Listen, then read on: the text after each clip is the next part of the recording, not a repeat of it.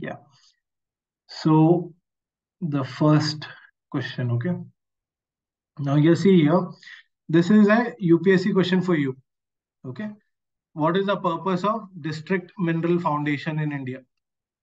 Okay. So this is exactly that has been asked in your UPSC. Okay.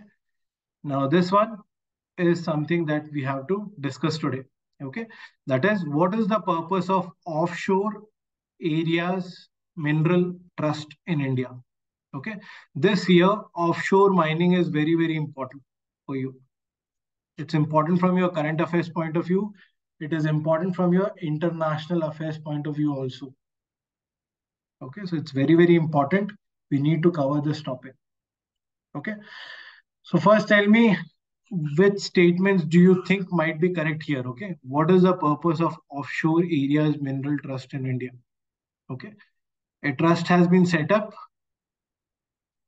due to some regulation, and based on it, what is the functionality of the same? That is what you have to guess. 1, 3, fine.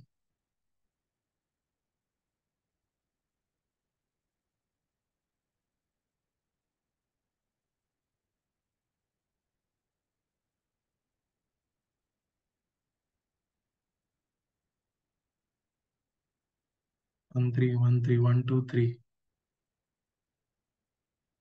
Okay, what about others?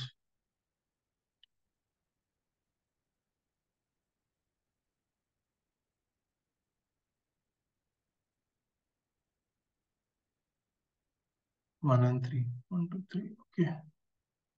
1 and 3. Okay.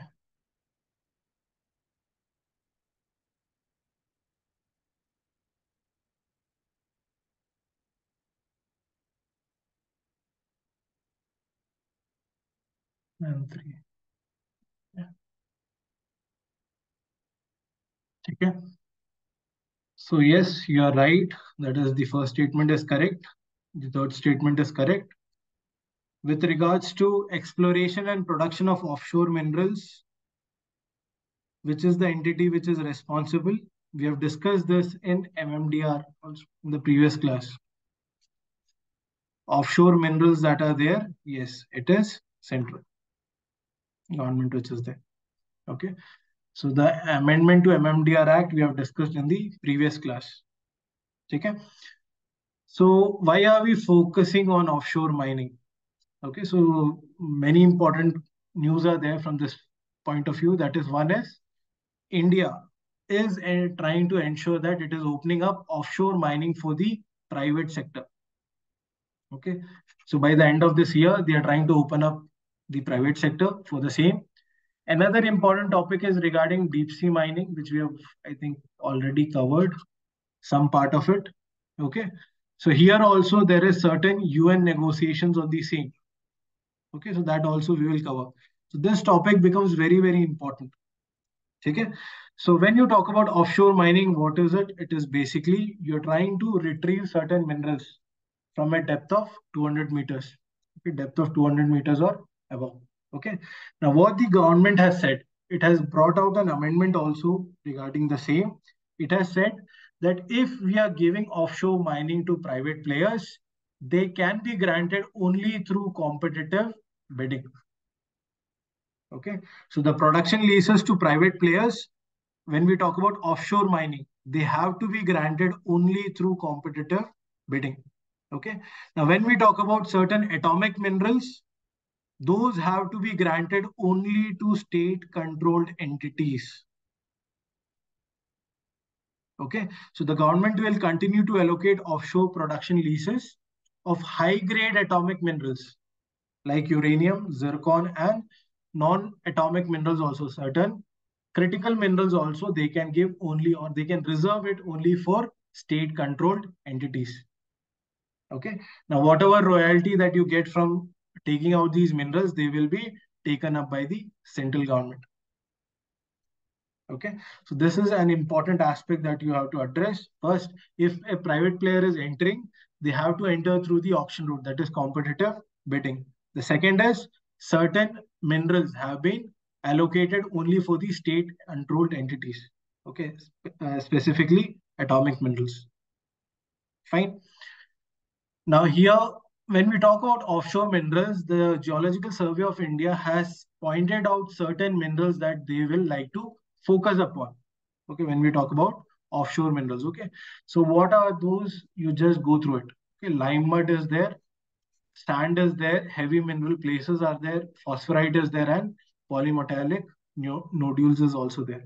Okay, so a static content, but you should focus on the same.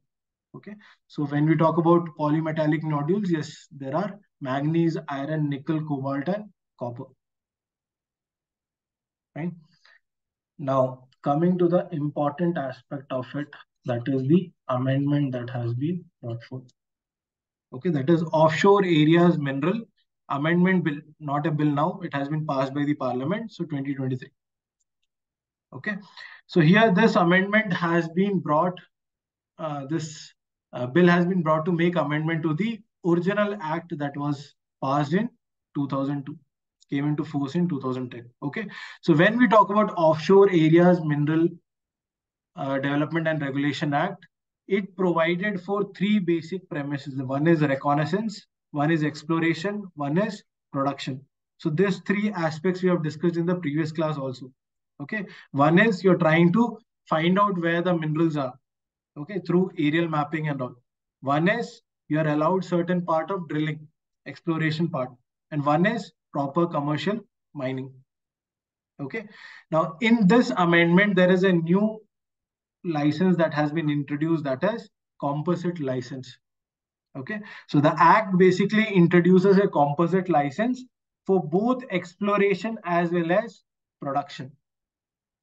Okay, it also gives a time limit also. Under composite license, the licensee will be required to complete exploration within 3 years. A time period has also been set. Okay, now under the same bill, auction has been made mandatory for certain private players. Okay, so this we have already discussed. The bill mandates competitive bidding for a production lease and composite license to private entities. If they want to enter into offshore mining, they have to go through the auction route. Okay. Now, what is more important here is there are many numericals here in the amendment. Okay. So these three you should definitely note. The examiner will, if he is asking you the question on the same, there is high chance they will interchange the same.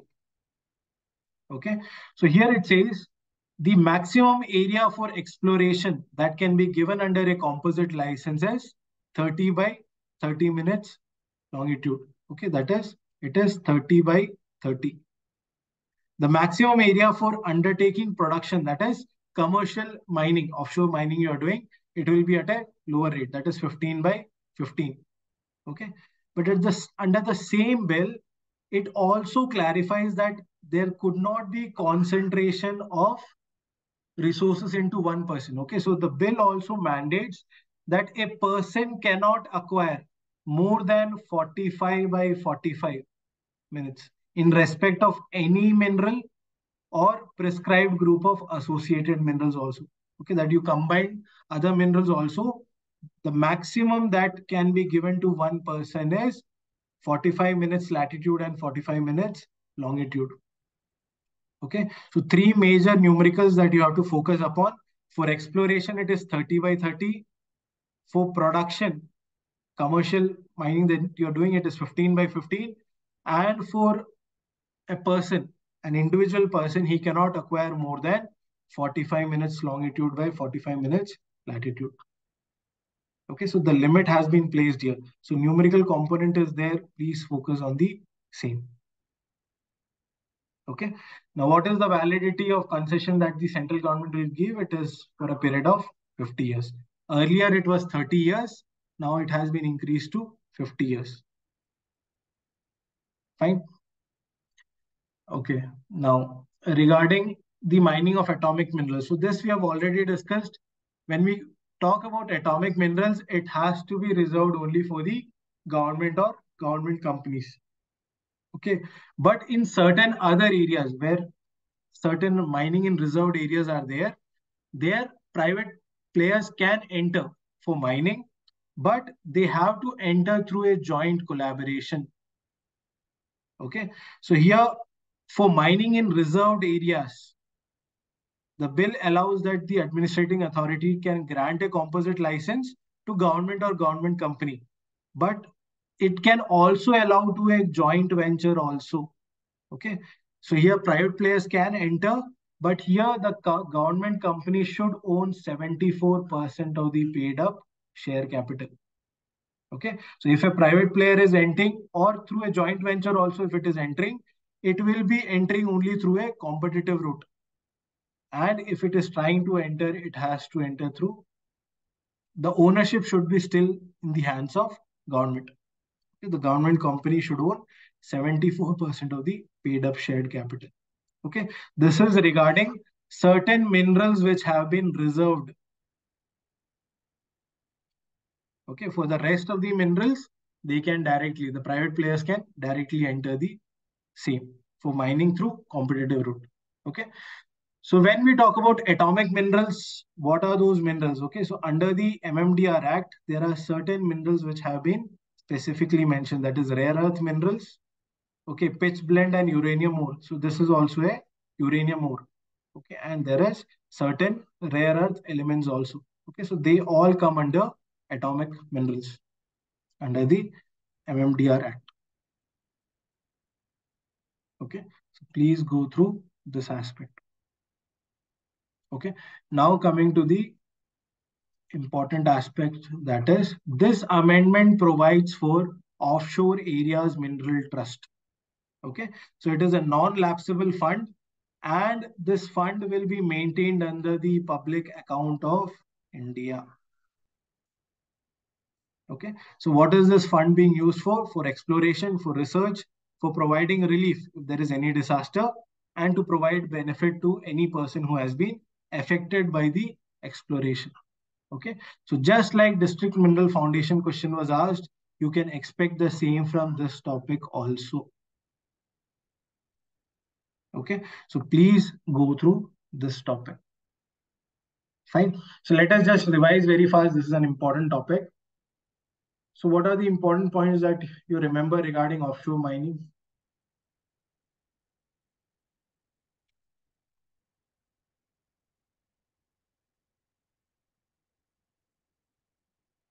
When we talk about this amendment, there is a composite license. Okay, an introduction of a composite license. Yes, competitive bidding has to happen for private players to enter, definitely. Okay, mandatory auction is there. Yes. Okay. Yes, the area for exploration is 30 by 30. Okay. Yes, you have to complete exploration within 3 years. Okay, and it can be extended for 2 years more later. Okay. Yes, exploration it is 30 by 30. For production it is 15 by 15. For extraction exactly. And the maximum limit for one person it is 45 by 45. This you have to definitely remember. Okay. Yes. What else? Yes, 30 years. Okay. So that is 50 years. It has been provided. That is the lease that you are giving. It is for a time period of 50 years now. Okay. Now, apart from this, we also have what? Offshore areas mineral trust. Okay. What is the specific purpose you can see here?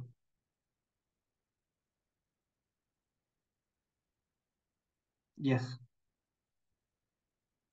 Okay. No.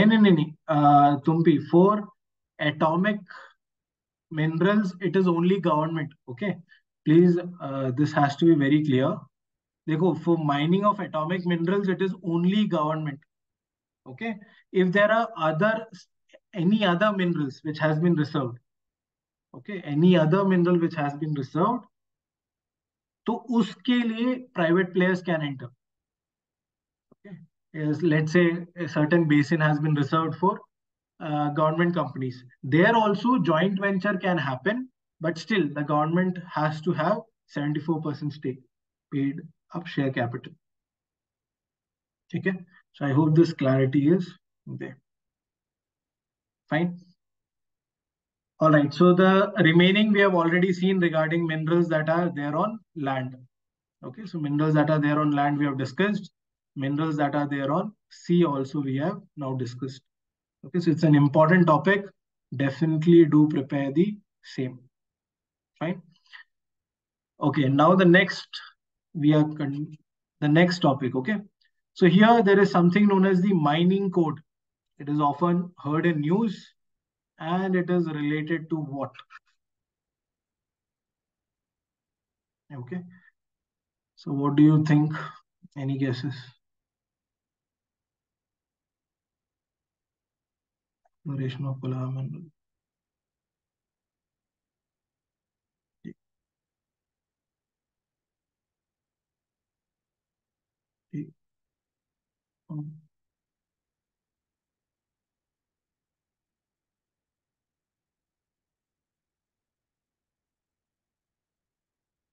Polar minerals B and D.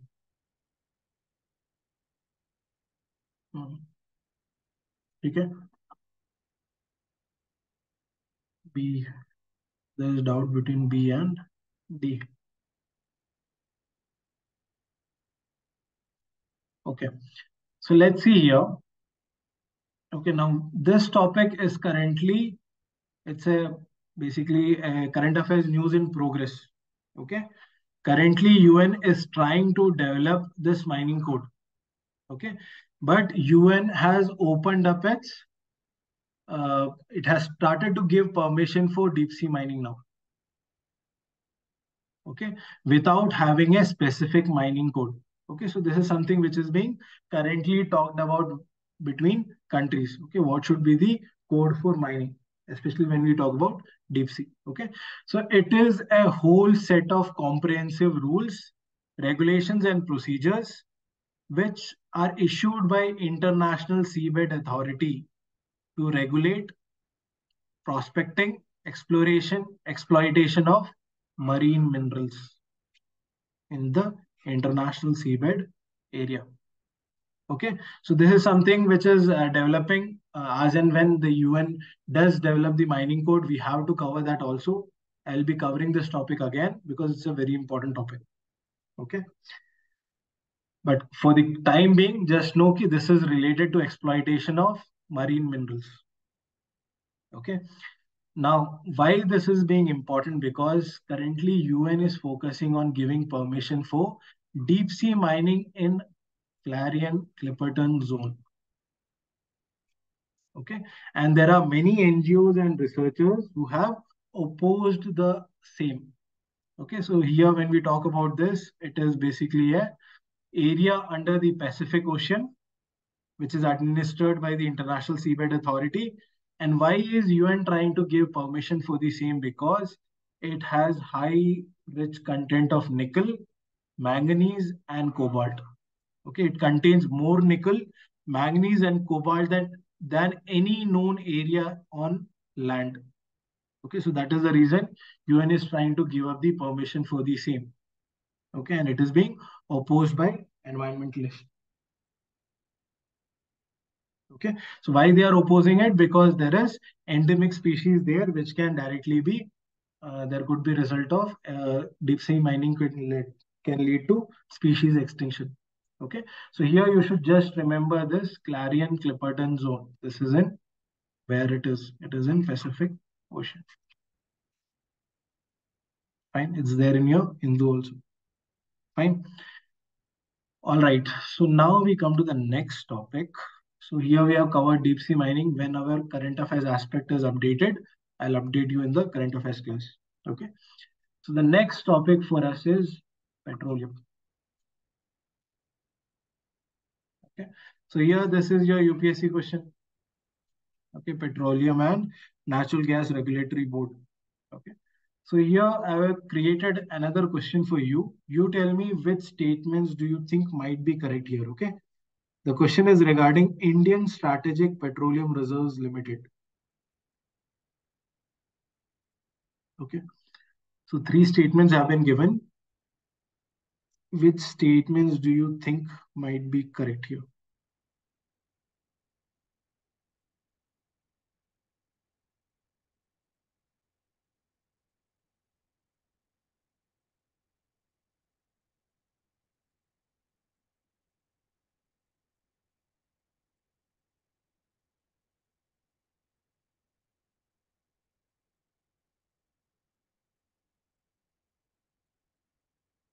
Indian Strategic Petroleum Reserve Limited was created by the Government of India as a special purpose vehicle under Ministry of Petroleum and Natural Gas. The primary task of ISPRL is to construction of strategic crude oil storage facility. The existing crude oil storages are constructed in underground rock caverns. Okay, 2 and 3, 1 and 2, all. Okay.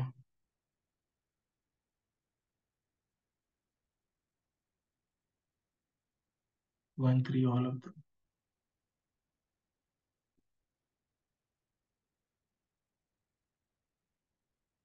Okay, what about others?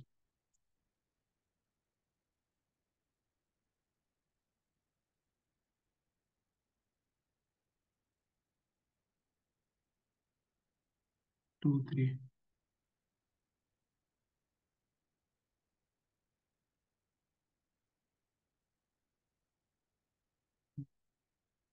Okay. So let us see here what will be the answer, okay, from the coming slides, okay. Now, why am I covering this? So this is again an important current affairs news that you have to focus upon, okay. See, a government-owned engineering firm, it is actually Engineers India Limited, okay. So this is the company which is responsible for setting up all of the petroleum reserves that are currently there in India, okay. So it is trying to study whether petroleum reserves can be developed in Rajasthan's salt caverns. So this is from current affairs point of view. Okay. Now, why is it relevant? Because if the idea comes to fruition, India could get its first salt cavern based oil storage facility. Okay. So currently, whatever strategic petroleum reserves are there, they are all underground caverns. Okay, so they are basically dug up and they are being stored. Okay, so now here what you are trying to do is trying to find out another form of storage. Okay, so the country's three existing strategic oil storage facilities, they are mentioned here. Okay, Mangalore is there, Padur is there, and Vishakhapatnam is there. They are all made up of excavated rock caverns. Okay, so India is the world's third largest consumer of crude. So that is to ensure that there is enough buffer stock available. We are developing the same strategic petroleum reserve. Okay. Now, what is important for you here is why the salt cavern based storage facility is important, because the entire strategic petroleum reserve program of United States, it is based on this technology, salt cavern based storage facility. Okay, so first and the foremost thing, let us see the management aspect. Okay, so the construction of strategic crude oil storage facility, it is managed by Indian Strategic Petroleum Reserve Limited. Okay, and it is under Ministry of Petroleum and Natural Gas itself. So it was developed in it was created in 2004, and it is Engineers India Limited which was instrumental in setting up this strategic petroleum reserve, and it is the one which is trying to now develop or see the feasibility of salt caverns. Okay, now what is important for you is the difference between the same. Okay, so here when we talk about rock cavern based reserves, what you are doing is basically you are digging up the soil here, you are trying to put the petroleum here. Okay, that is the basic premise of the same. Okay, but when you talk about salt cavern, what you are doing here is you are introducing water, you are dissolving the salt that is here, okay, and you are then taking out the brine solution. Okay, so after the brine solution has been taken out, the area that has been left forth, here what is happening, oil is being introduced. Okay, oil is introduced here. Now when you want to take back the oil, what you do is you reintroduce brine solution here. Okay, now this brine solution and oil, they will not mix. Okay, so when the brine solution will again be reintroduced, the level of brine solution will increase, because of which what you will have, the oil will be pumped out. Okay, so this is the basic premise of the functionality of salt cavern based reserve. Okay, so here the underground rock caverns, they are developed through excavation, whereas when you talk about salt caverns, they are developed by the process of solution mining. Okay, so you are pumping water into the geological formation and you are dissolving the salt deposits. Okay, so after the brine is pumped out, the space that is left will be used for crude oil. Okay, so this process is simpler, it is also faster, and it is also cost intensive, less cost intensive. Okay, now there are other advantages also of developing this. One is these are naturally well sealed. Okay, their absorbency is also very low. That is, the brine solution and the oil, they will not mix. Okay, and they can be operated entirely from the surface. Okay, and you can use the same technology for storing liquid fuels, natural gas, compressed air, and hydrogen also. Okay, so there are certain advantages of using this technology.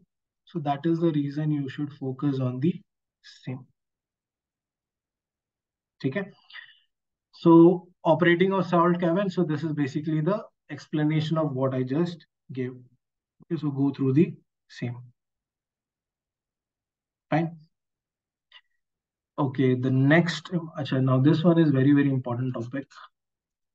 That is, you have global solar facility. Okay, so we have covered right now two major current affairs part, that is offshore mining we have covered. Then next we have covered is basically petroleum, which was there in current affairs. Okay, so today's topic is minerals and energy sources. Okay, so here we have another global solar facility. Answer of acha, what is the answer of last question? This one. Indian Strategic Petroleum Reserve is a special purpose vehicle under Ministry of Petroleum and Natural Gas. That is correct. Okay, if you are eliminating the same, you should be able to think of another alternative ministry. Okay, yeah, it is set up for strategic crude oil storage facility. That is correct. And all the existing crude oil storages that we have currently is underground rock caverns. Okay, we are trying to develop the first salt cavern. Okay, yeah. So all three are correct. Fine. Okay. Now we come to the next energy aspect, that is solar. Okay. So with reference to International Solar Alliance Global Solar Facility, okay, this is an important topic. Consider the following statements. So three statements have been given. You tell me which statements do you think might be correct here?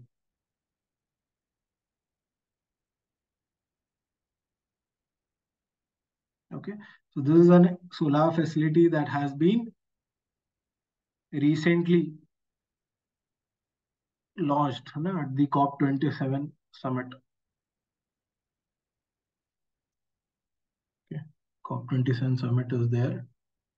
It's an important topic that you should cover. 2, 3.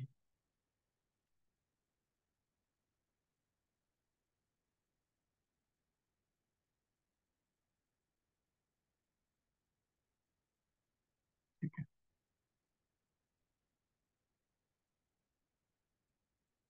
Okay.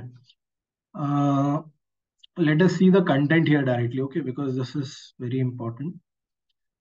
So, okay.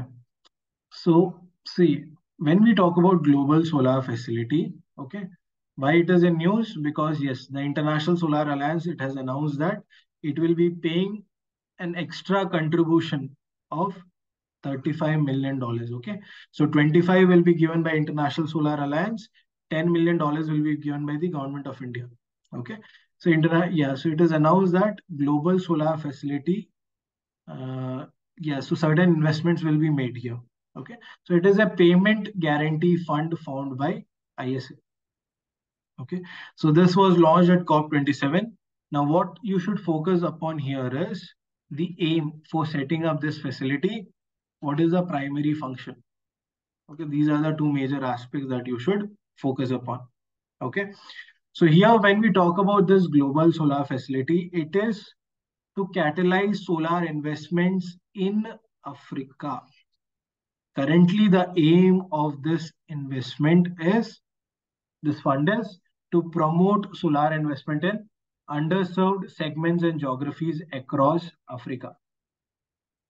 Okay, because investments, that is climate friendly solar investments, are not happening. Nearly about only 1 to 2% is happening in Africa. So that is the reason this fund has been created. Okay, now what this fund does is it basically gives the private players incentive, okay, to enter into projects in Africa. Okay, so the aim is to attract private capital to set up solar, especially when we deal with off-grid solar projects. Okay, that is decentralized solar projects. When we talk about it, that is the primary focus. Okay, off-grid solar projects, rooftop solar projects, and productive use solar projects. That is electric battery recharging and all. Okay, so you're trying to attract private capital not for the grid solar projects but for off-grid solar projects, the decentralized aspect. So it helps the common man move. Okay, now what does this fund seem to achieve? Okay, seek to achieve. It aims to mitigate project risk, provide technical assistance, reduce currency risk, and resolve the financial uncertainties in the solar energy sector. Okay, so currently this fund is focusing on Africa. Later, this will be expanded to Asia, Latin America, and Middle East also. Okay, so currently the target for GSF is 100 million US dollars. Okay, so what you should focus upon here is, one is it is a fund which has been created to provide solar investments in a very particular area, that is currently Africa. Okay, here the focus is on attracting private capital, especially for decentralized solar projects. Okay, off-grid solar projects, rooftop solar projects, and productive use solar projects. Okay, so it is basically a kind of trying to mitigate project risk that will be done and that will be there when you take up projects in Africa. This is the primary aspect. Okay, now tell me which statements do you think might be correct here? Okay, so this is something that you should know. So is a payment guarantee fund established to facilitate solar projects across Africa? This statement would be what?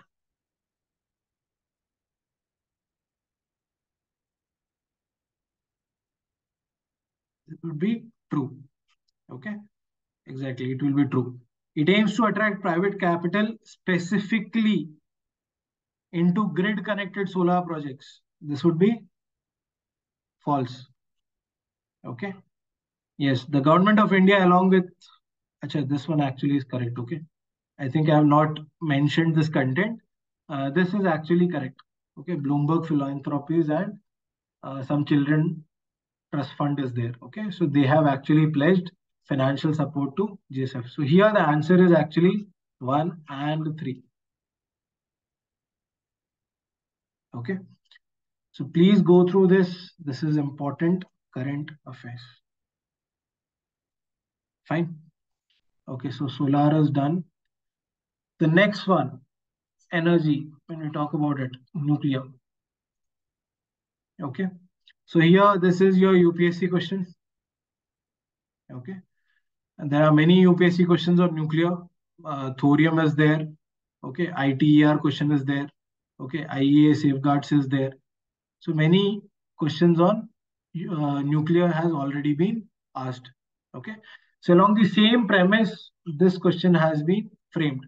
Okay, which of the following statements are correct regarding pressurized heavy water reactors? Okay, so you tell me which statements do you think might be correct here. Okay, it uses heavy water as both moderator and as a coolant. It can use natural uranium as fuel without the need for enrichment, and it is not capable of being refueled. while in operation.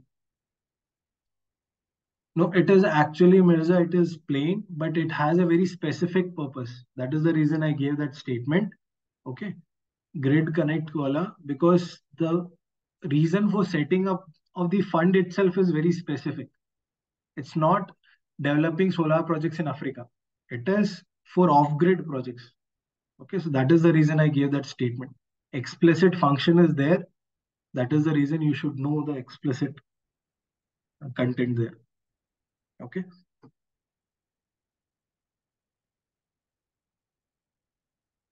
Fine.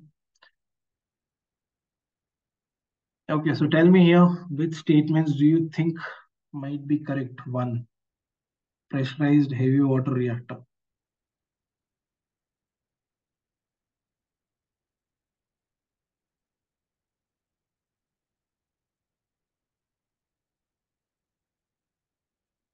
One, okay.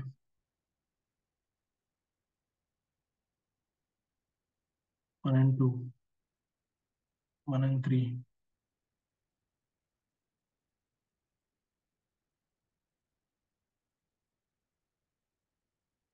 One and three. One and two.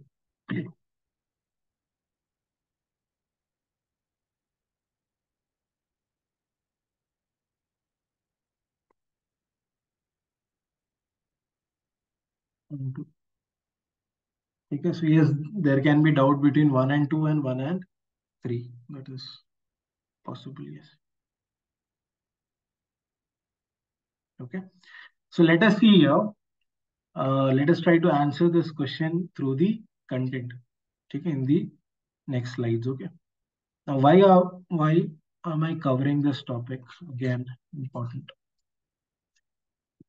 Okay, so you have an indigenously developed nuclear power plant which is now running at full capacity. Okay, that is Akrapar Atomic Power Project. Okay, now why this is important? Because it is the country's first 700 megawatt unit and the biggest indigenously developed variant of pressurized heavy water reactor. Okay, so earlier, some years back, it reached the criticality point. Now it is running at full capacity. Okay, so the largest indigenously developed nuclear power plant in unit starts operations at full capacity. So this is important. Okay, so earlier, did we not have pressurized heavy water reactors? We had. Okay, but they were of lower megawatt.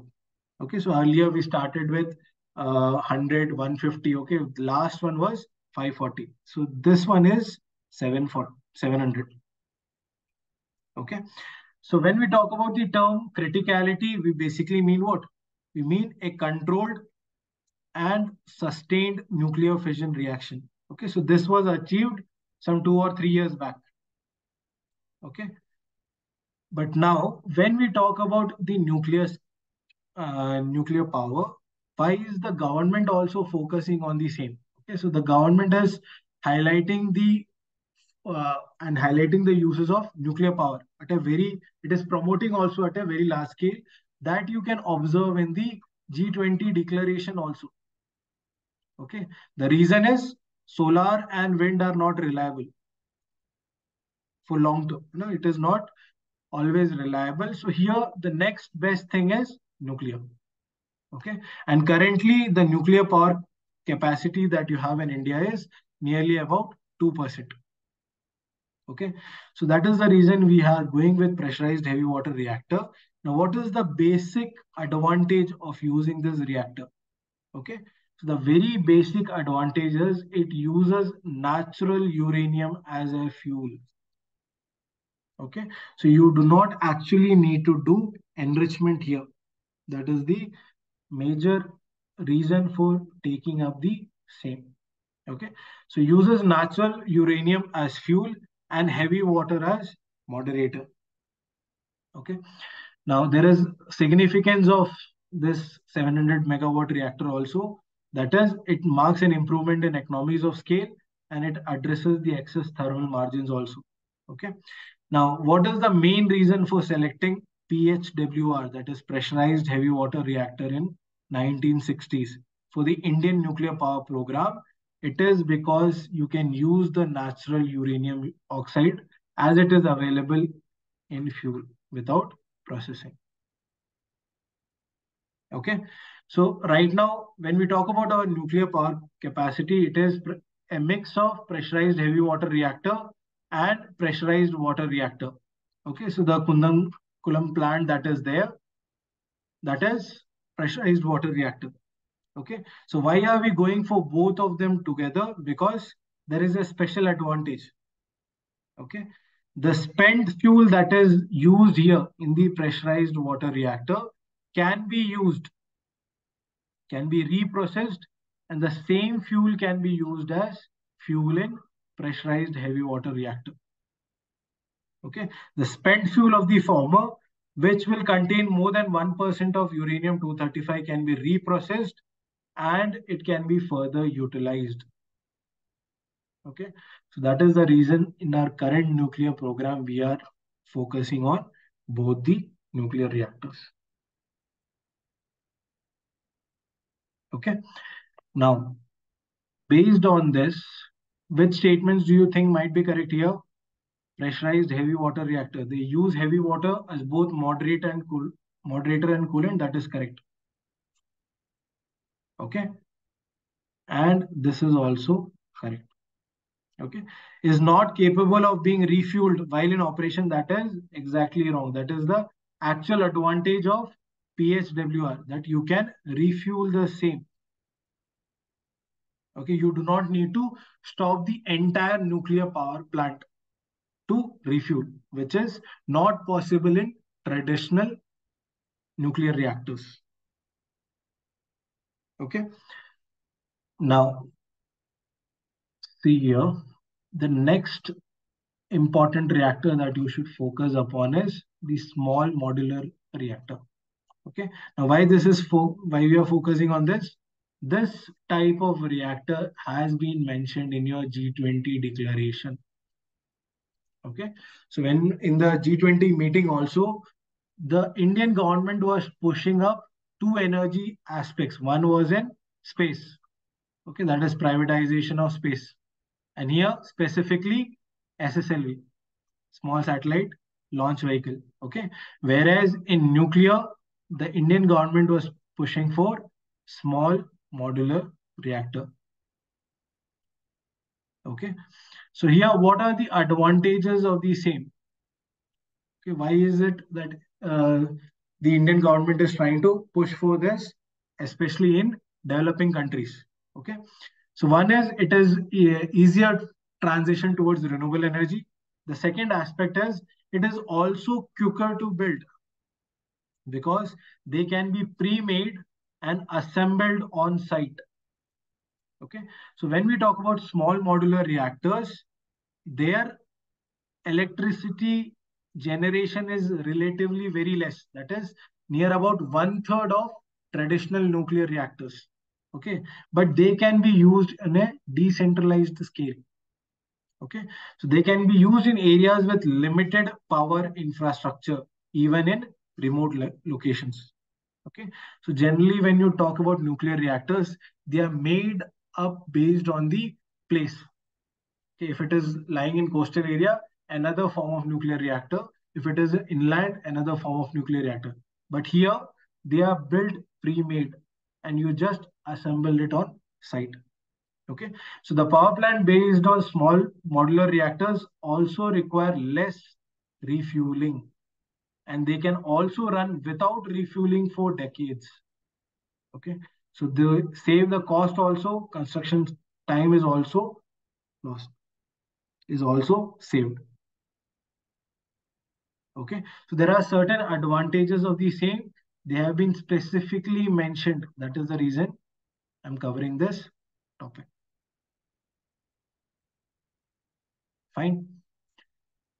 Okay, now coming to the static content, just the uranium mines have been mentioned here. Please go through them.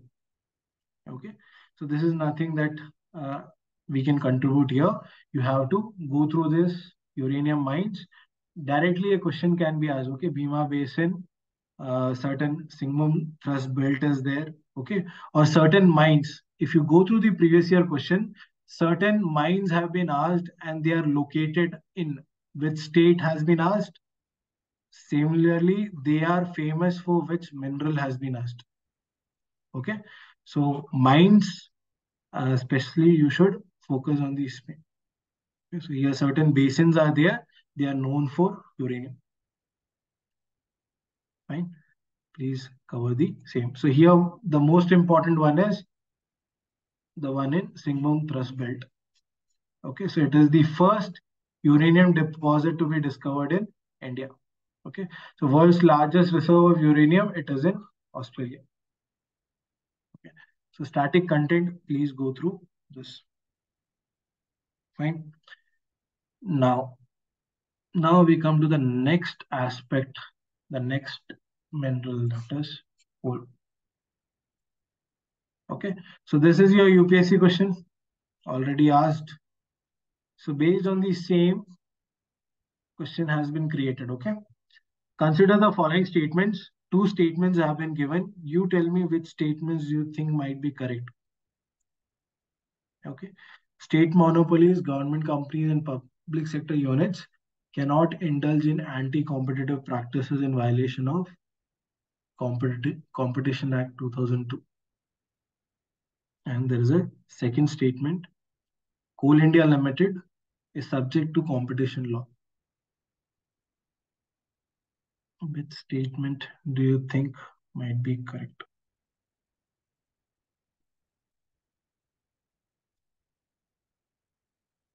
One only, two only, both, or neither?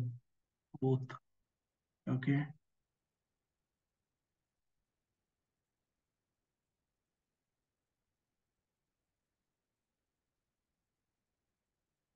Two.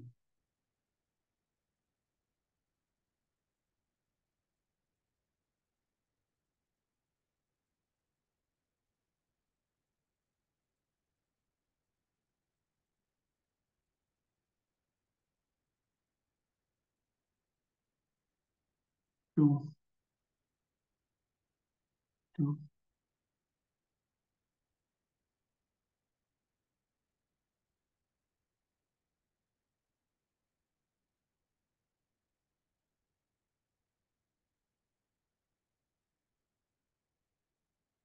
Okay.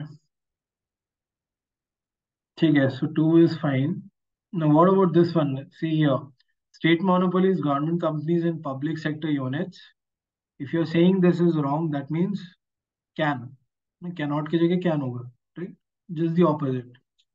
So it is saying state monopolies, government companies, and public sector units can indulge in anti-competitive practices. Is that possible after liberalization?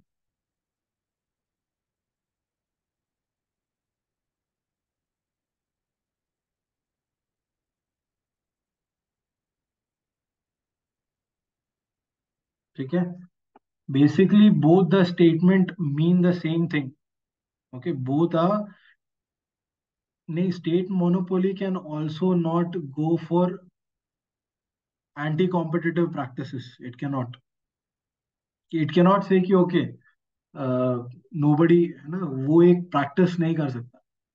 Competition, when you are talking about liberalization, that means आपने competition ला दिया. That is the very basic difference between the previous act.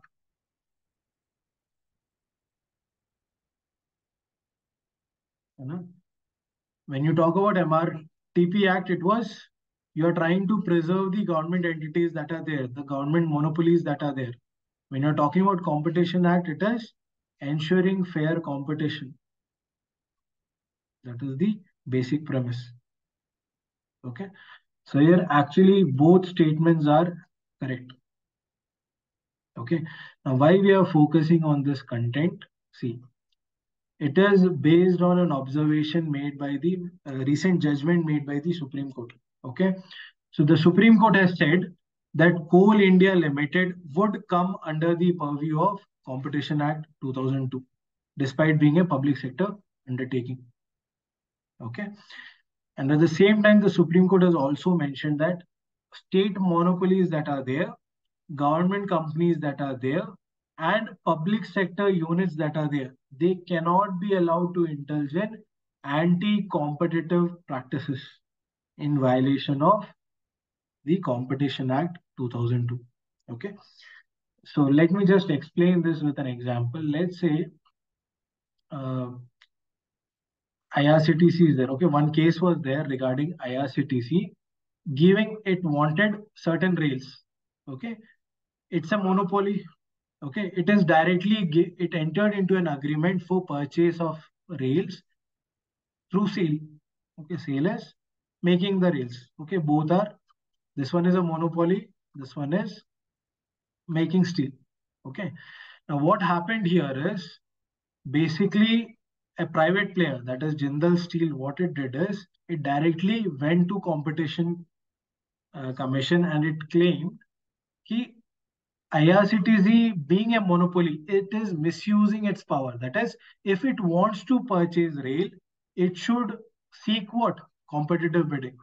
It should not directly enter into an agreement with another entity, government-owned entity. Are you getting this, Nishant? Okay, so this is an anti-competitive practice. That is, you're not reaching the market for seeking out the actual price. Okay, and it is here that Jindal Steel actually won. Okay, all right, so this is clear now. So that is the reason both statements are correct. Okay, fine. Now coming to the next aspect, next current affairs of Coal India Limited. Okay, so when we talk about Coal India Limited, it is basically the largest coal producer in the world, right? So it is earlier it was focusing on open cast mines. Okay, but now the Coal India Limited is planning to scale up the production for underground mines. Okay, so here why they are focusing on underground mines? Because of the nature of environmental laws that are there. Okay, so there are other advantages also. See, so currently 96% of the coal output that the Coal India Limited gets, it is from open cast mine. Okay, but the coal that will be derived from the underground coal mines, they are superior in quality. Okay, and they also reduce import burden for higher grades of coal. Okay, they're also minimally invasive on land. There is no land acquisition that is needed, and it is also environmentally clean. Okay, so you are getting superior quality of coal. You are not you are going with the environmental laws also, and you're practicing environmental clean practices. Okay, so this is the reason why they are now focusing more on underground coal mine. Okay, so earlier you can see this is what is known as open cast mine. Okay, so if you have to get a mineral, you have to acquire the land, and then whatever practice you are doing, you are trying to destabilize the environment. It's not an environment friendly practice. Okay, whereas when you talk about an underground mine, what you're doing is you're directly creating a tunnel. Okay, and from here you are trying to take up minerals. Okay, you're trying to get minerals from the underground area. Okay, so here the top layer, it's still not affected. Okay, so that is the basic premise of underground mine. Okay, so you can also reach out to exactly where you want to get the mineral. Okay, so I hope this is clear. Now, coming to the static content. Okay, so the current affairs aspect we have discussed, Supreme Court verdict we have discussed, and underground mines. Okay, the next one is the static content of coal. So here, yes, when you talk about coal, it is found in the Gondwana. Okay, so this is exactly your UPSC question. In which rocks do you find the same? Okay. Now, there are important coal fields that you should know. The Jharia coal field that is there, it is the oldest and the richest coal field with the best bituminous coal. Okay, why bituminous coal is needed? Because for steel production. Okay, so India is the fourth largest coal reserve and second largest producer of coal in the world.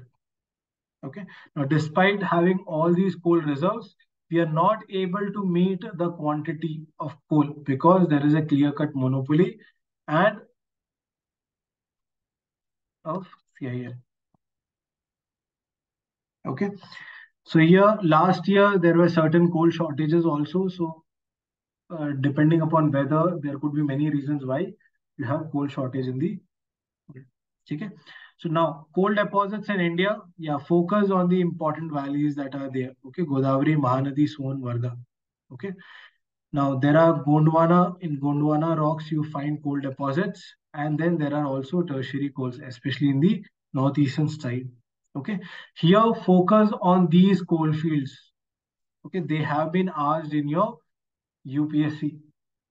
Okay, Namphuk coalfields that are in Arunachal Pradesh, Makum coalfield, Delhi Jaipur coalfield that is in Assam. Okay, so important coalfields, please go through them. Okay, so the largest producer of coal, what is the state? The largest reserve of coal, what is the state? Okay, now apart from this, in one of the competitive exams, I've also found out a question that which of the following coal mine is not located in Jharkhand? Okay, that is the reason I've covered this aspect. At least important coal mines located in Jharkhand, you should definitely know because it is the largest, it has the largest reserve of coal. Okay, so please go through these mines. Okay, now where are these mines located? So here you have the diagram. Okay, you should draw it in a map properly, then only you will remember the same. Okay, now apart from this, the other aspect that you should note here is the types of coal also. Okay, so there are four basic types: anthracite, bituminous, lignite, and peat. Okay, now why are we focusing on this? Let me tell you through the UPSC question. Okay, so both of these are UPSC questions. Both of them are UPSC questions already asked. Okay, so see here, which one of the following types of coal contains a higher percentage of carbon than the rest? Okay. Similarly, which of the following states are this Namphuk coalfield located? Okay. So coalfield and its respective state is also important. Okay. So that is the reason we are covering this. So when we talk about the important types of coal, yes, anthracite is the best quality of coal, has the highest percentage carbon content, 80 to 95% carbon content. Okay, it has the highest calorific value also. Okay, but for steel production, we focus on bituminous coal that is carries 60 to 80% of the carbon content, and it is used for smelting iron in blast furnaces. Okay, so found in certain states, please go through them. Fine. Similarly, lignite is also there, peat is also there. So basically the percentage of carbon content reduces. Okay, earlier it is 80 to 95% for anthracite. For bituminous, it is 60 to 80. And for lignite, it is 40 to 55. And peat, it is the lowest form of coal. Okay, so you have to cover this also. Okay, where it is found, especially focus more on anthracite and bituminous. Fine. Okay. Now, regarding principal emissions that are resulting from coal combustion. Okay, so here you can see again, this is your UPSC question. Okay, so see the statement that is given, that is coal-fired power plants, they release sulfur dioxide and oxides of nitrogen into the environment. Okay, high ash content is observed in Indian coal. So characteristics of Indian coal have been, there is another UPSC question that has been asked regarding characteristics of Indian coal. Okay, so that kind of content is important. Okay, so principal emissions, when we talk about them, resulting from coal combustion, it is sulfur dioxide, nitrogen oxide, particulates, carbon dioxide, mercury, fly ash, and bottom ash. Please go through them. Static content, but it is Important. Fine. So here in the coal topic, we have seen the current affairs point of view. We have seen the important coal fields, not gone into detail because this is a static content. You need to prepare it yourself. Okay. Specifically focus on the coal fields that are located in Jharkhand. Okay. Then we have focused on types of coal. And if you are basically burning up coal, what are the principal emitters? Okay. These are the areas that we have discussed. Okay. Now, now we come to the next content. Okay. So the next one is science related current affairs. Okay. So this is your UPSC question asked regarding the difference between sodium lamp and LED lamp. Okay. So here you have another question, that is, which of the following are potential applications of quantum dots? Okay. So it's a science-based question, but it was an important current affairs. That is the reason I covered it. You tell me which statements do you think might be correct here? Potential applications of quantum dots.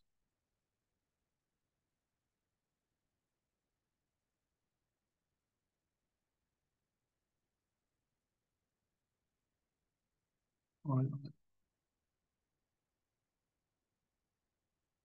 all. Okay. Very good. So when we talk about applications, generally, yeah, you go with all. Check. If it's not that, it's not that different, you go with all. Fine. So here, why are we focusing on quantum dots? Okay, so this is again a very important topic. So here, the 2023 Nobel Prize in Chemistry, it was awarded to three persons. Yes, but why it was awarded? It was awarded for the discovery and synthesis of quantum dots. Okay, so this is important from the application point of view, also important.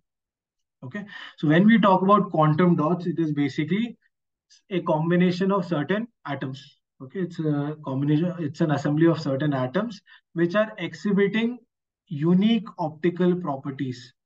As and when the size of the quantum dot changes, the optical nature of it also changes. The light that it reflects also changes. Okay, so that is the basic premise of quantum dot. Okay, so they are tiny particles. Okay, they are not basically atomic in nature. Atomic means you're talking about in the atom scale. Okay, they are not also bulk in nature. Okay, bulk means you have proper aligned atoms are there. Okay, here what you are talking about is certain few thousands of atoms combined together, and they exhibit unique optical properties due to their small physical size. Okay, now what is the unique point here is the properties of quantum dots can change by changing their size. Okay, depending upon their size, their properties also changes. Okay, so that is a unique point that you should note. Okay, so they are also called as artificial atoms. Okay, now what is the application, which is more important? So the simplest application of quantum dots is to light up your computer monitors and television screens. Okay, it is also used in photovoltaic cells. It can be also used in medical purposes, medical surgery, to highlight a tumor. It can hasten chemical reactions. It can be used in telecommunications. Okay, it is also now used in nanotechnology. It is one of the major components that is used in nanotechnology. Okay, it can be used to map biological tissues. It can be used to treat certain cancer related ailments. Okay, for targeted drug delivery, for nanomedicine. Okay, it can also be used as a security marker on currency and documents as an anti-counterfeit measure. Okay, so for the future application could be flexible electronics, minuscule sensors, for quantum encrypted quantum communication. For all of them, yes, application of quantum dots could be there. Okay, so please go through this. Already these kind of questions have been asked both in your prelims and in your mains. In mains, it was blue LEDs. Okay, so in prelims also it has been asked. So this aspect you have to definitely cover, right? Okay, come to the next topic. Next mineral. Okay, so here this is your UPSC question asked in your 2023. That is ilmenite, rutile, ore of which of the following? Okay. Similarly, created another question, that is siderite and limonite. They are found in parts of central and northern India. They are sources of which one of the following? Which one do you think? Any idea?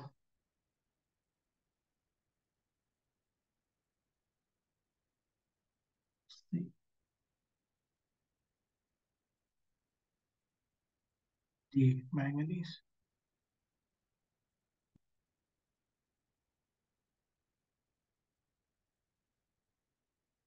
The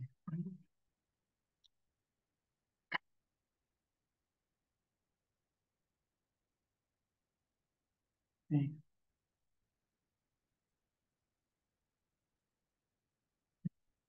ठीक है. Yeah. Hey, don't go with D just because that is the only option that has been changed here. Okay. इतना भी ये नहीं करो examiner को. ठीक है.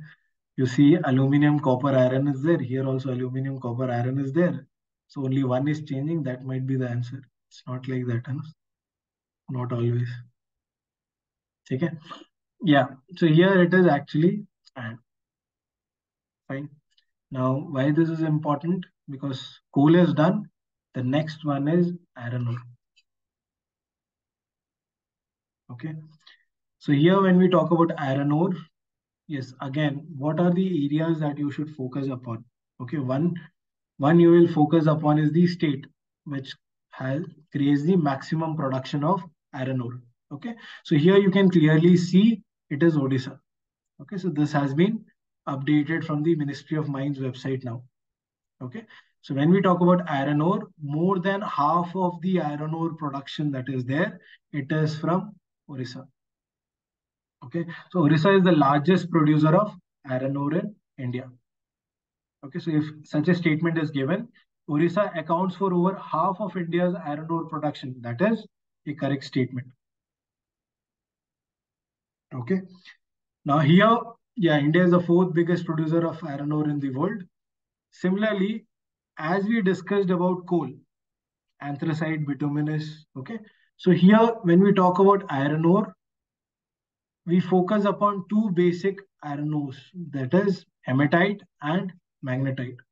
Okay, so here also what you should focus upon is the state which has the largest reserve. Okay, here it is Odisha for hematite. For magnetite, it is Karnataka. Focus on this aspect, that is more than sufficient. Okay, so when we talk about iron ores, four types are there: magnetite, hematite is there, and then you have siderite and limonite also.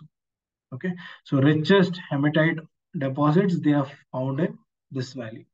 So again, this valley known for which mineral? It is iron ore. Okay. Now, apart from this, there are certain keywords. That is the reason I have included them. Largest producer, largest mechanized mine.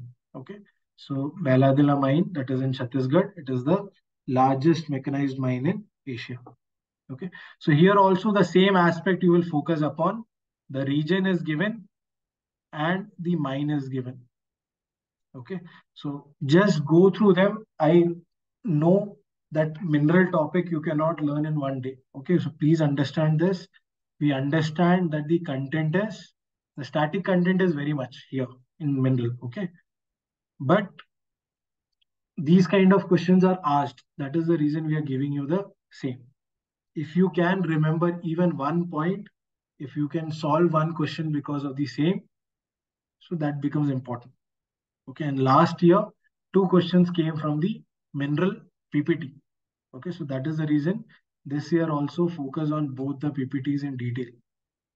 If two questions you can solve correctly, it will give you an advantage, definitely. Okay. So yes, so here region has been given. Important mine has been given. Again, static content, go through the same.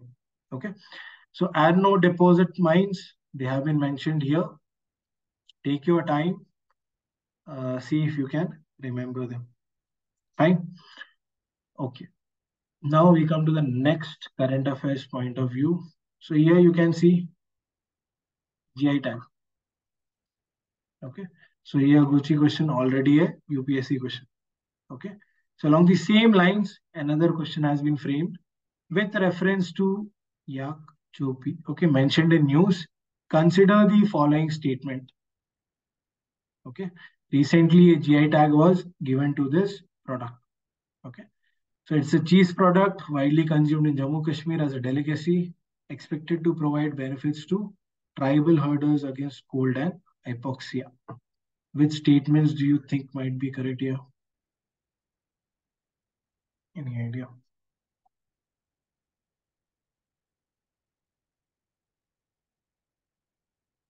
1-3. 1-3. All. All.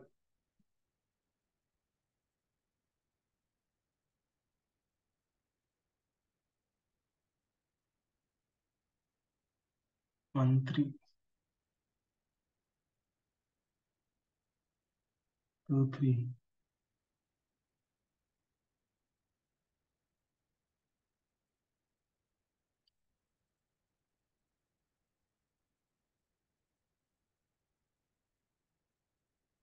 Mm,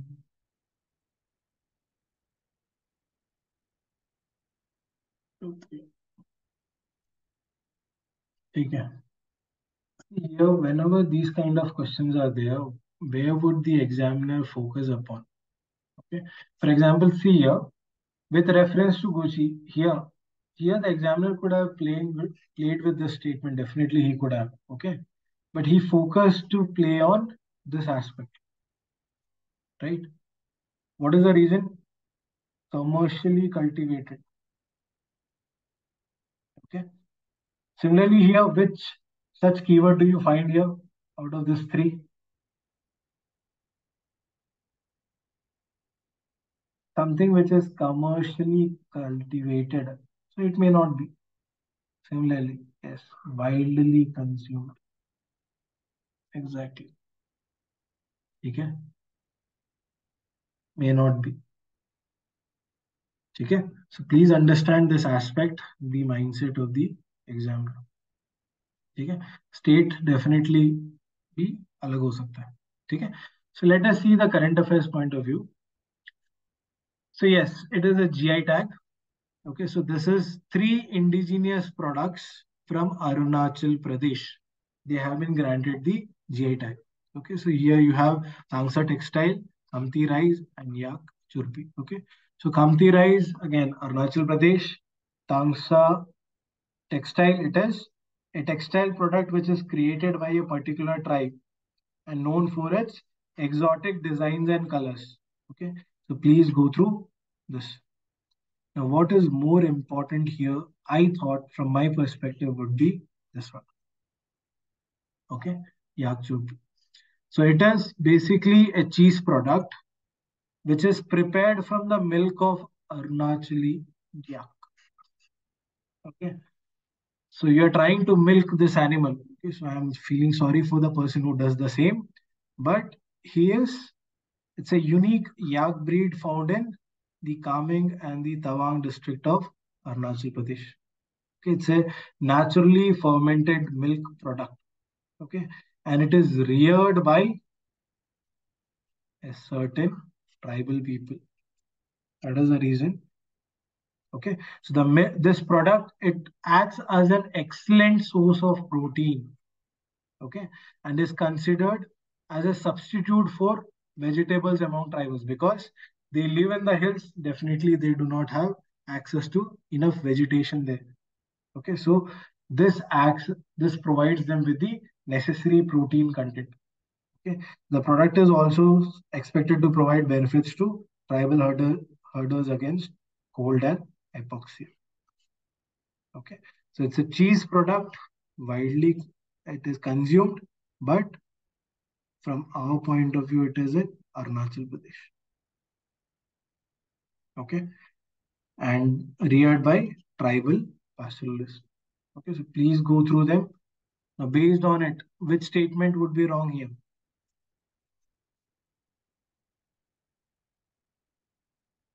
Fine. So I hope this is clear. Okay. All right. So next question. Okay. So here we have covered coal. We have covered iron ore. Okay.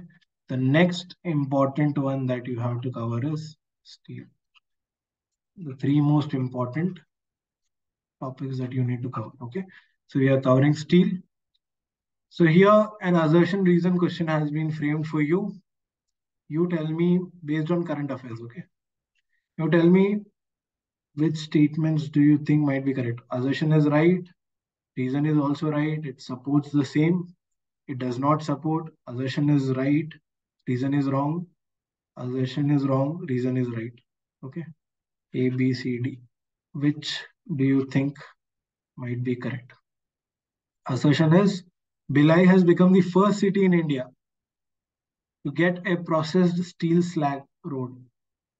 Okay, the reason is the initiative is important as the utilization of processed steel slag paves the way for sustainable use of waste and reduces the reliance on perishable natural aggregates. Which one will you go with? Assertion is right, reason is also right, and reason supports the assertion. That is A. Okay. Assertion is also right, reason is also right, but it does not support the same. Okay, that is B. C is assertion is wrong, reason is right. Assertion is right, reason is wrong. C. Okay. What about others?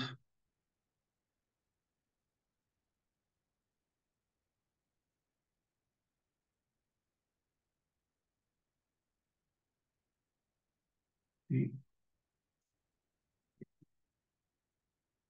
C, you mean assertion is wrong. Okay.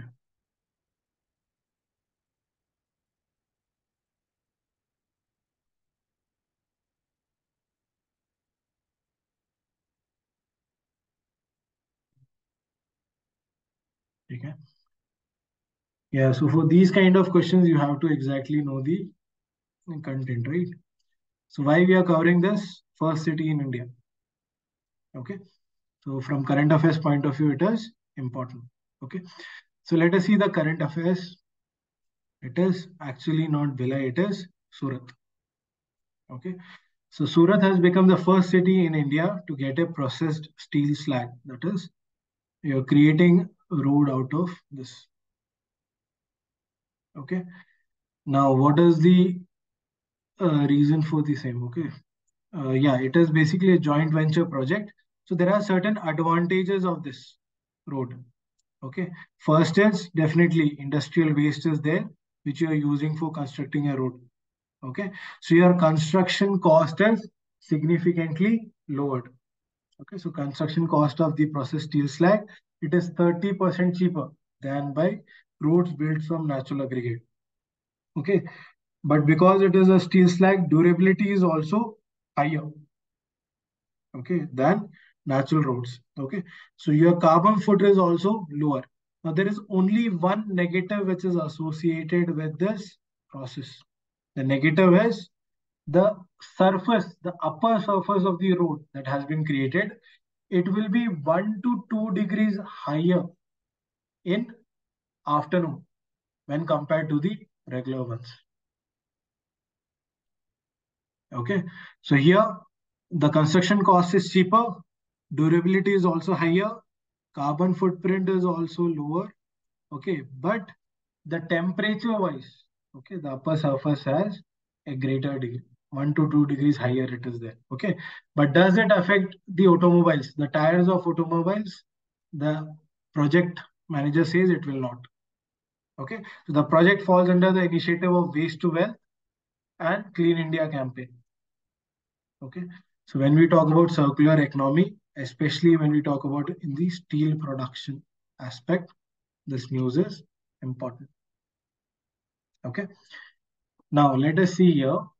In steel, which topic should you cover? Okay. So in steel, you should focus more on green steel production. Now, okay.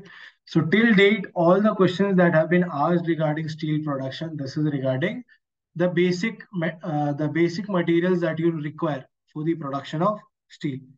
Okay. Or certain issues that have been that are there. Okay. The supply constraint issues that are there regarding steel. Okay. But now we should focus more on the transition towards green steel. This is the area that you should focus upon. Okay. So here steel is there. India is the world's second largest producer of crude steel. Yeah. So the first company that was responsible, oldest steel plant of India, it is Tesco. Okay. Steel is a deregulated sector. All the decisions that are taken, they should be taken by the respective companies. It is not the government's interferences, not there here. Okay. Now, when you talk about the steel plants that are there in India, please go through them. Okay. Important steel plants you should note. Okay. Static content. Now, apart from this, the basic materials that are required for steel production, this also please go through them. Okay. So when we talk about the steel production, the current steel production here we have basically the mix of iron ore, lime and coal. Okay, so you take iron oxide, calcium oxide and coke. You mix it in blast furnace and basically the carbon from here takes up it separates the oxygen and you have the carbon dioxide formation.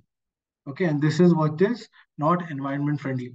And this is the process that we need to change. Okay, so currently the iron oxide that is there is heated with coke. Okay, so iron oxide that is there, it is heated with coke and a blast furnace. Okay, and it is remelted and oxygen is blown. Okay, so that is the basic process.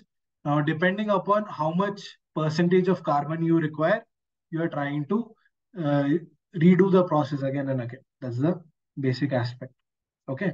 Now, when you talk about the steel production, the major constraint you have is regarding coking coal, right? So, what is the major constraint here with regards to coking coal? So, coking coal is mainly used for manufacturing of steel through the blast furnace route. Okay, but all the domestic coking coal that we have, it has high ash coal content. Okay, so you cannot directly use them in the blast furnace. That is the major constraint.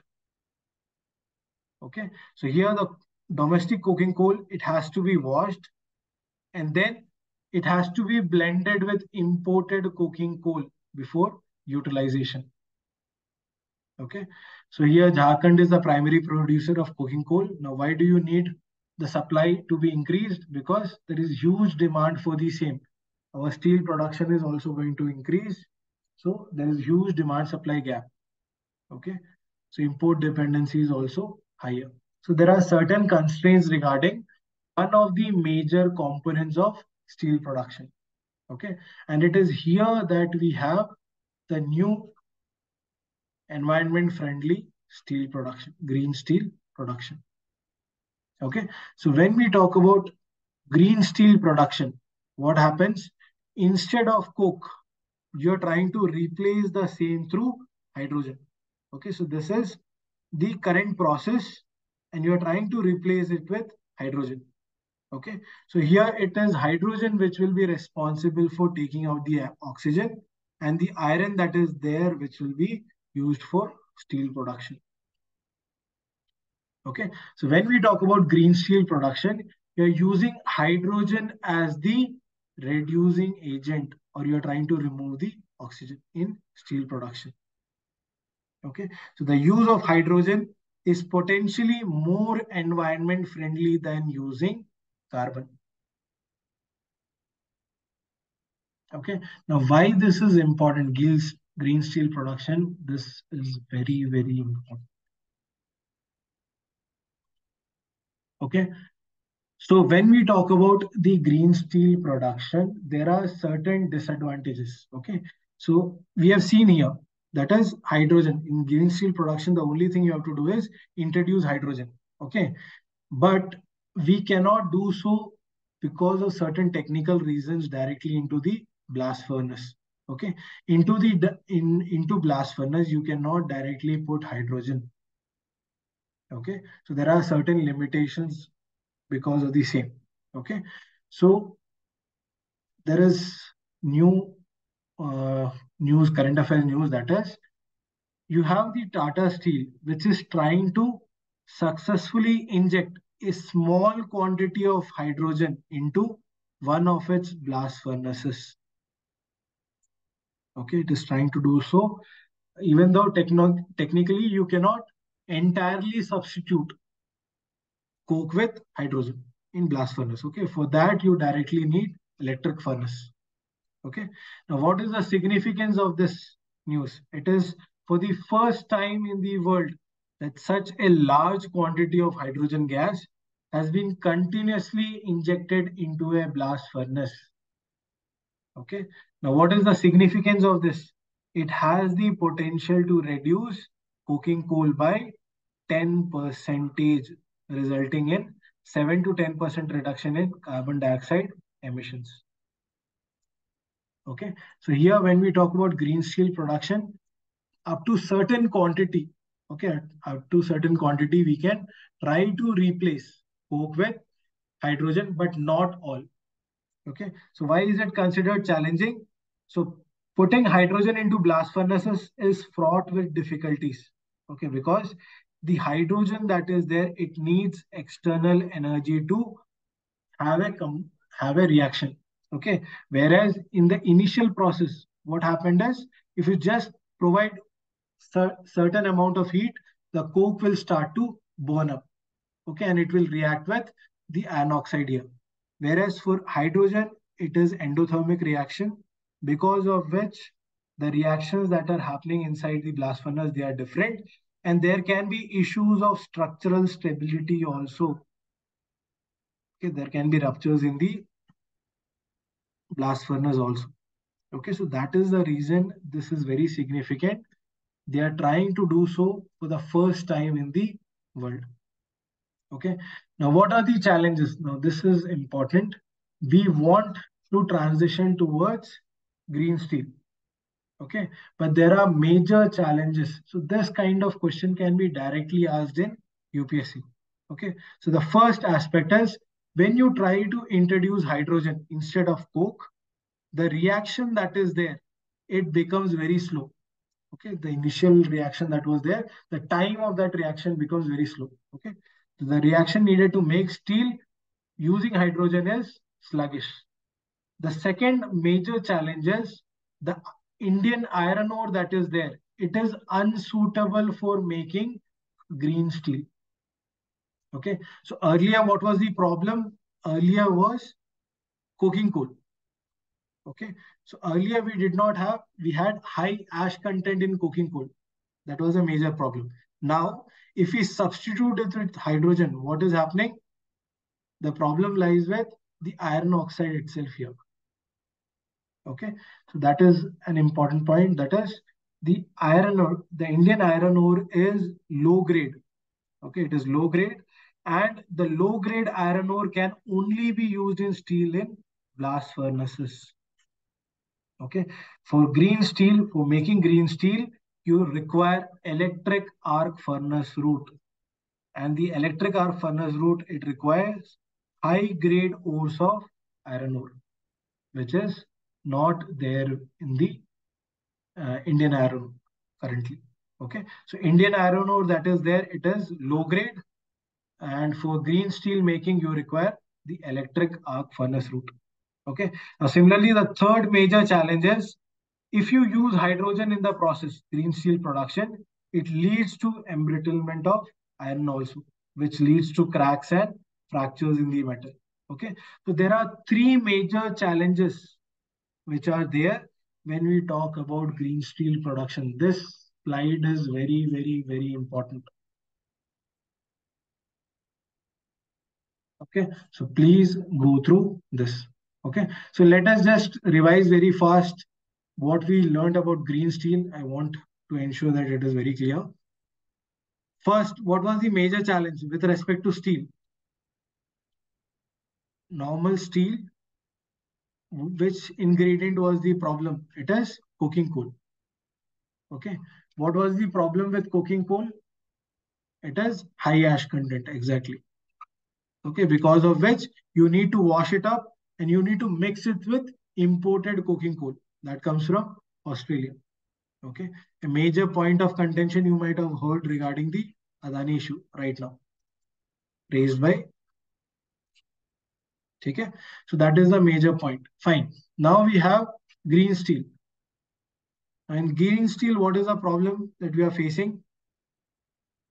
You are trying to replace coke with hydrogen, but still there is certain problems. It slows down the reaction. Very good. The reaction is very slow. Okay, the process of making steel is very slow. What is the second point? Major challenge.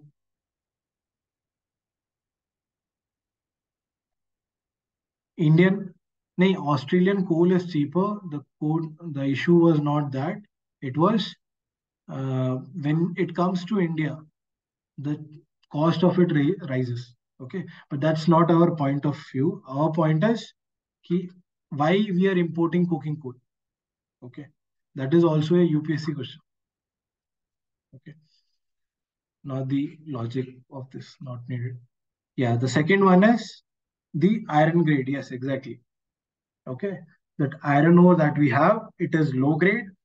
If you need to provide, if you need to produce green steel, you have to produce it through the electric arc furnace. Okay, but currently all the steel being produced, it is being done through the blast furnace in India. Most of the okay, most of the steel produced is done through the blast furnace route. Okay, what is the third point? Second, we have seen that iron ore is of low grade, and third is cracks. Exactly. Okay, brittle embrittlement of iron, because of which there is cracks. So three major challenges why it has been stated that green steel production in India may not actually take place. Okay, even though the government wants to go for the same. Okay, so that's a very, very important topic. Please do cover the same. Fine. All right. Okay, so with that, I end the class for today. Okay. Now, apart from this, in the minerals topic, there are two more minerals. One is manganese. Okay, that has been asked. Sand minerals are there, which has been asked, and something regarding diamonds, which have been asked.